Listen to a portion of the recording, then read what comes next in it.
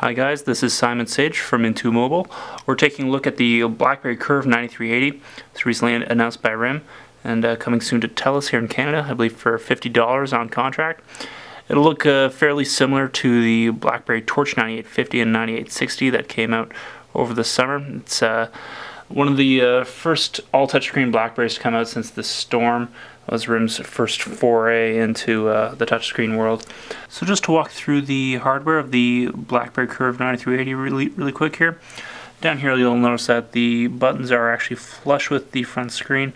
This is a stylistic difference from the higher end BlackBerry Torch 9850 and 9860. Personally, I find it looks really good. It's something RIM has done for the Curve 3G as well as the Storm 2. Over on this side, we've got a micro USB slot. On the back, we've just got this polished plastic finish here, and the 5 megapixel EDOF camera with LED flash.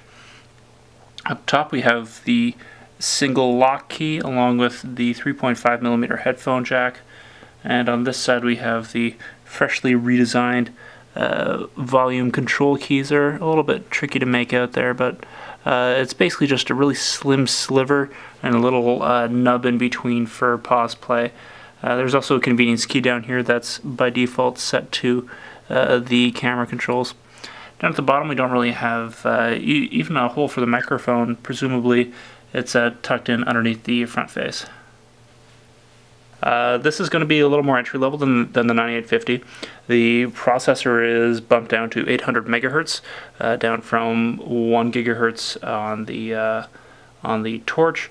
The camera is 5 megapixels, but it's only enhanced depth of field, so no autofocus there. That generally translates to less than optimal close-ups.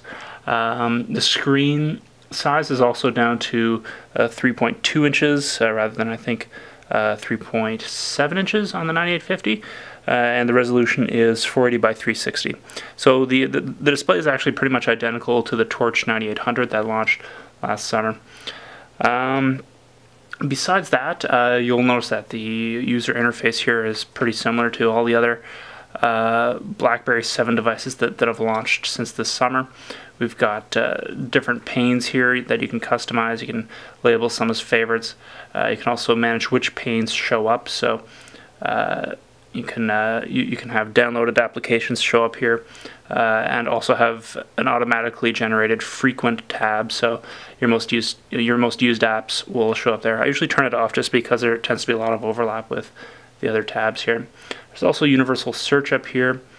And this is the first look at the keyboard here. This is using RIM's old school Sure type layout, but you can change that to a full keyboard here if you like. It's a little bit more cramped. Or you can go into landscape here. One little nitpick that I had with the 9850 and 9860 was that just above this top row there was a button to hide the whole keyboard, so sometimes when you would type you would accidentally hide the keyboard. Apparently there's an option to turn that off, so that's making typing a little bit better. We can show you how universal search here works real quick. Let's actually look up. So universal search will pull up details from search results from all over the place, including your contacts, emails, calendar items, Facebook, Twitter, and if there is information that isn't stored locally here, you can also extend the search out to other services. You can see Slacker and Point are just a couple of third-party applications that have plugged into that framework. There's also a little bit of voice recognition here, so Pizza, Ottawa. And I find hitting done isn't particularly great because most of the time you want to be doing this hands-free, but it does work relatively well. You could bust open the browser real quick here. No Flash support, but it is a WebKit browser. Show you what Into Mobile looks like. I find the device does chunk along a little bit on the busier pages. But once RIM switches over to their new platform, BBX, sometime next year, they will have full Flash support. Although Adobe is going to be paring back its mobile efforts. They're more focused on providing the tools to app developers as well as supporting HTML5. So this is our mobile set, but we could switch over to desktop here just to see how well the Curve 8380. I keep getting mixed up on the model number here. It is the Curve 9380. Sorry. So